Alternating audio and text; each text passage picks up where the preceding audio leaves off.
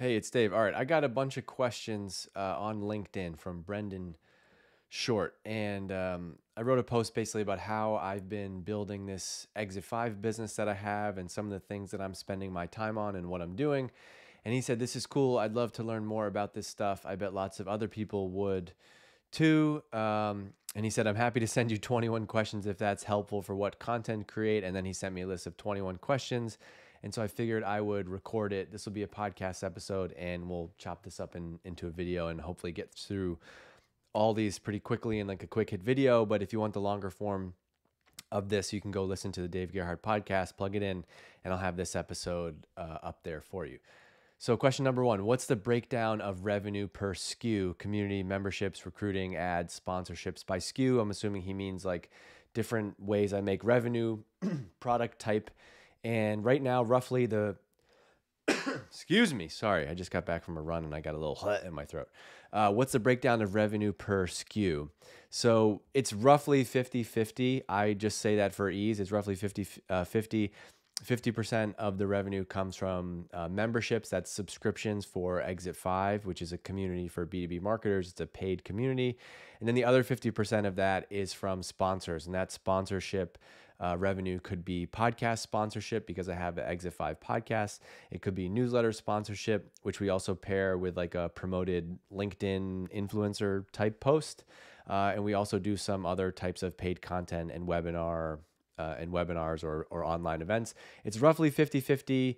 There's a job board that we have. It's very small. It's probably 2% of that a month. And then I sometimes just get random other opportunities, but roughly it's 50-50. Question number two, if you were starting from scratch today, what SKU would you start with? So if I was starting from scratch, I wouldn't start by charging for something. I think one of the reasons that I've been able to build this business is because I had a head start, because I had a fairly significant number of followers on LinkedIn, and that came through years of being in this industry, in this niche, and writing about content and having success and a track record at a couple companies. I had a podcast, I talked about marketing a lot, and so I already kind of had a following in that niche. And so when I decided to launch a paid community, there was already people there. And so if I were starting from scratch, I wouldn't charge for something right out of the gate.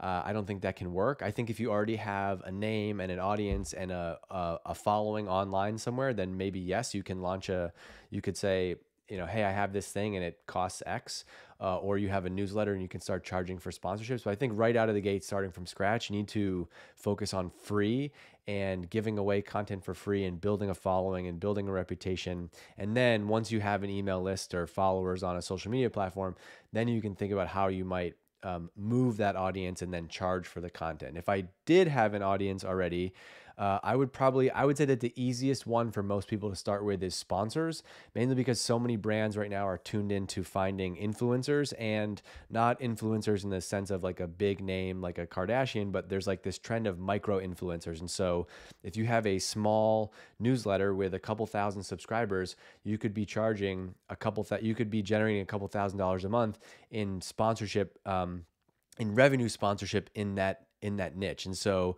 let's say you start a newsletter for VP of sales in B2B, right? You might only have 3,000 subscribers on that newsletter, but you could go out to companies that sell to that niche and offer them sponsorships and generate revenue that way. That would probably be the easiest way.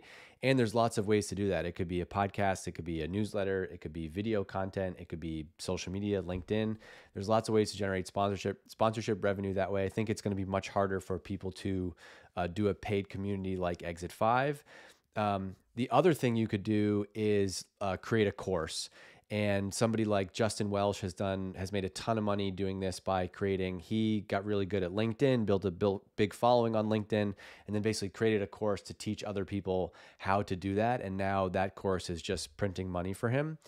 You could do something similar like that. And so if you were in a niche, go and teach the skill that you've spent the last couple years building up and learning. And there are a lot of people out there who like to talk about online courses in like a scammy sense. I have no problem with them at all. Actually, my wife and I just bought one 2 weeks ago to help us with something that we're working through with our daughter. I've spent thousands of dollars of my own money on courses and everything from marketing to weightlifting to running to parenting to meditation. Everybody I think the key is to have expertise in a niche, and then you can teach that education and do it online and sell it. So sponsorships and creating a course would be the best path to start from scratch if I wanted to charge for something. Question number 3, will I do this forever? No, I will not. I see this as a season in my life, and it's going well, and I'm doing it right now. But what's fun about it is I have the optionality to go down different paths. But this actually takes me the answer to question number 4, which is, do you have a long-term goal with Exit 5 / what is your long-term goal? I don't really have a long-term goal with Exit 5, and I've actually been pretty public and intentional about, I'm not trying to turn this into a massive company. I'm not trying to hire people and build something huge. It's a great business for me personally right now, and it allows me to have a life that is very free and provide a lot of things for my family and give me lots of time with my wife and my kids at this point in my life, which is the most important thing. So I'm going to keep it going, but I don't have intentions to turn this into a big company or do this for 10 or 20 years. The way that I actually see it is it's more of like an investment property of mine that I am spending time on each week to generate income and continue to grow. I don't see a reason to ever like stop it or cancel it, but I see myself more as, over time, this becomes one thing that I do in a portfolio of multiple things that I have. And that's not all going to be related to the marketing space either. It could be real estate. It could be writing. It could be writing a book, a children's book, doing a YouTube channel, buying a local business. I'm making all those things up. I don't have any interest in doing those things, but I see this as one of many things that I will do. And my goal is to just kind of play this game and use it as a way to create the life that I want with the people that I love and want to spend time with. And it also gives me lots of freedom to do things like be more involved in the community, in my kid's life, be home. And that's the most important thing to me. Number 5, have I ever considered building a micro-saas business? I have, and I don't want any I don't want any of the headaches. I think there's lots of other ways that I can generate income and create revenue, but I've thought about that because yes, having a large audience and an engaged community of people in a niche, like it's a very logical next step to then like create a product to sell to them. I'm not a product person. I don't want to go and hire engineers and developers to go and build that. So if that was something that I was more interested in, it would be a great revenue strategy, but I'm not interested in doing that right now. Number 6, how many hours a week do I work? Probably 15, maybe 15, 20 hours a week. And I was thinking about this the other day because I saw someone write about this. It's very easy to say that's not a lot, but I think what's amazing about this business and this, what Exit 5 has allowed me, and just the overall business that I've created, is I have a ton of leverage now. And so like, I might only have to put in 2 to 3 hours a day, but because it's a online community with thousands of members, there's a podcast that has a big audience. I have a LinkedIn following and newsletter audience with a bunch of subscribers. Like, those are all channels that have given me leverage. It's like you can create this digital leverage. And so I don't need to be in an office taking meetings and calls and doing presentations for 8 to 10 hours a day, or I'm not doing any consulting. And so I don't have any clients because now I've kind of shifted my focus to all of these highly scalable digital channels. And so I'm able to do this in a couple hours a day. I also am at a different point in my life now where, because of the age of my kids and because of having a little bit of success, like I'm not grinding my face off right now, working, 40, 50, 60 plus hours a week. That's just not what I'm interested in doing.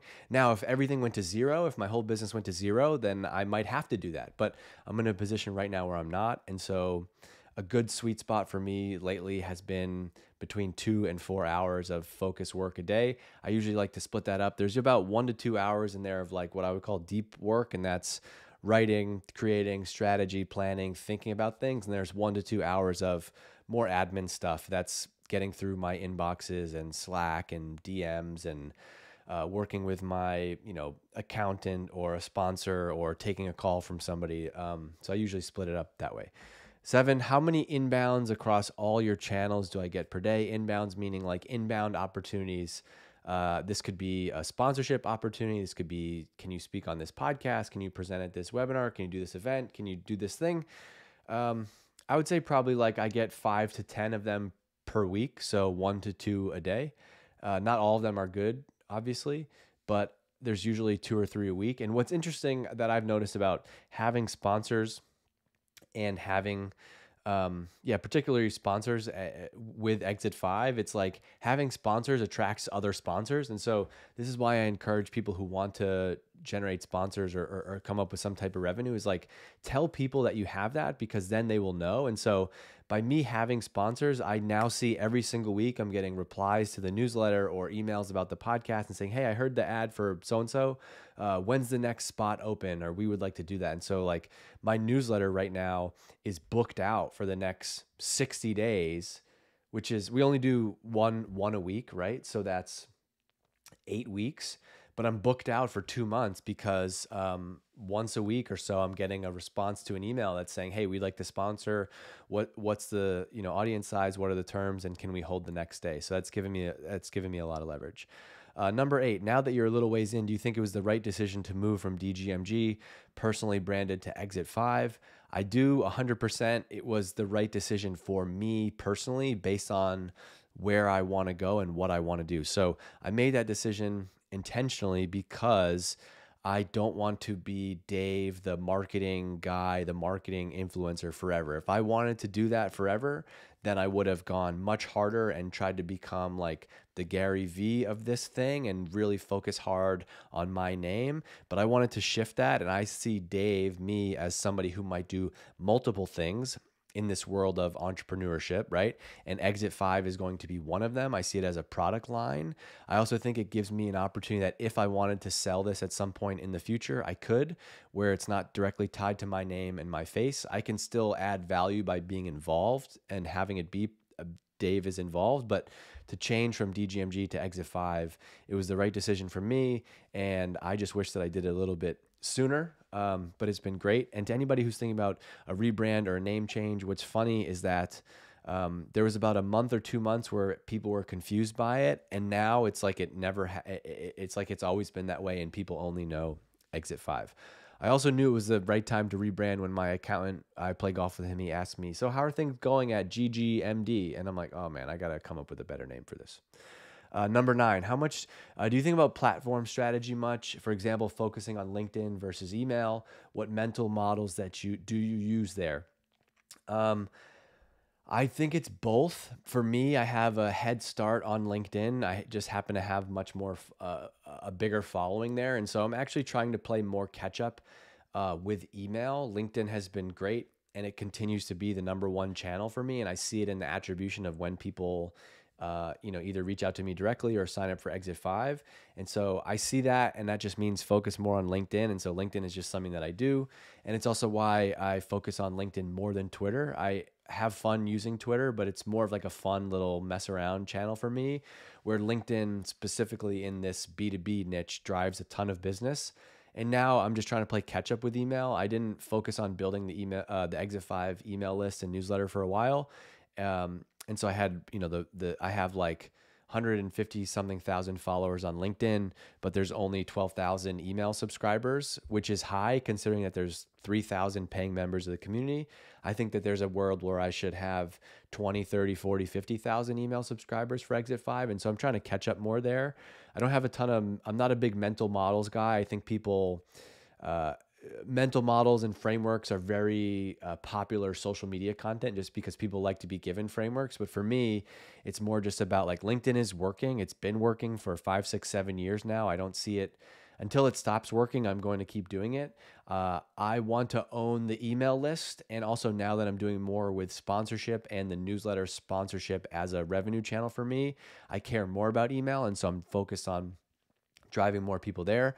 Also, as I think about my longer term strategy for like Dave, me as the kind of like house of brands and having Exit 5 and maybe other projects or this podcast or whatever, I'm focusing, maybe I might start my own, Dave email list, but for now it's LinkedIn for Exit 5, LinkedIn for me personally, and I'm starting to build up Exit 5 email list.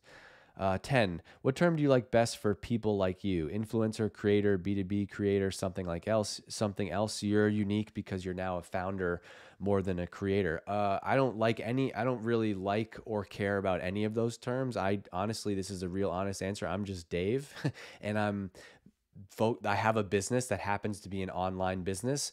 I sometimes call it a creator business because I know that I see people writing about that online, and I think that term attracts them to think that my business is interesting. People, the creator economy and solopreneurship have exploded, and so I sometimes use those terms to like as a clickbaity way of like attracting people to my stuff and my content. But I'm just Dave, and I think personally I've kind of always been a creator of some sorts. I had my first podcast back in 2014, so I've been doing this for 9 years. I had a podcast, a website, a newsletter, sponsorships, even before I was CMO. So I guess I've always kind of been more of a creator, but I like the term founder because it's a full business that I've started.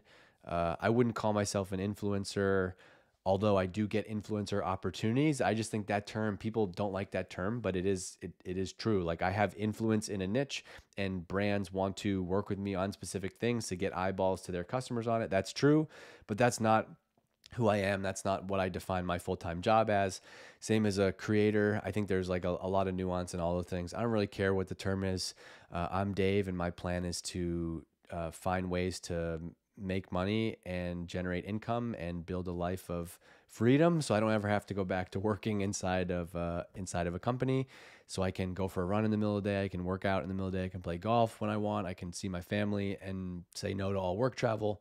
Whatever role that is, that's what you can call me. 11, how many miles did I run this weekend? I ran 1 because I went to Dallas to watch the Patriots game with a bunch of friends, and one morning I just did a 1 mile run, 100 push-ups, 100 squats. I did run 3 miles today. Right now I've been running about 20 miles a week, which has been a nice sweet spot. 12, do you get spotted in public much? No, thank goodness. That seems like being actually famous seems like it'd be the worst thing ever. And so no, particularly now. There was a time where there was a couple year stretch where Drift, the company that I was at, had a lot of buzz and popularity in the Boston startup world, and we lived right in Boston. And so I would see people, in the neighborhood and stuff, but no, and thank goodness, because that's awful. 13, what do you think of crypto/NFTs? Don't really have an opinion. I'm not much of a finance guy. I'm not into the markets. I'm not into finance. I don't have a strong opinion on crypto. Seems like a interesting idea. I guess from everything that I've read a book or two about it, and just as a topic to get smarter about. It's not something that I'm personally interested in, so I don't have an opinion. NFTs, I don't fully understand it, and so it's not for me. And don't take that as my opinion on the take of a market. Like I'm literally, I do this business. I play golf. I work out. I hang out with my family. I'm not somebody that, and it all ties back to like why I'm not growing Exit 5 to be this massive business. I'm not really interested in personal finance and finance in general and markets and all that stuff. I'm like, oh, I found a way to make money and I'm putting it in a bank account, and I have a financial advisor and we do stuff through him, and that's good enough for me. So I don't have much interest in those channels. 14, do you believe in aliens? Yes, because I think the universe is just way too big to think that we're the only people out there. I don't think they look like the ones that we've seen, but I definitely believe in aliens. It's only 14 questions because he said 21 questions is a lot. I'll just leave it here for now. Thanks for building in public. All right. That's my answers, open and honest answers to these 14 questions from you, Brendan. I hope this is helpful. Thanks for listening. Send me a message on LinkedIn. Go to LinkedIn and send me a DM if you listen to this, or send me an email, dg@davegerhardt.com. Let me know that you listen to this. Maybe I'll do more content about how I'm creating my business and other topics like this. All right. See ya.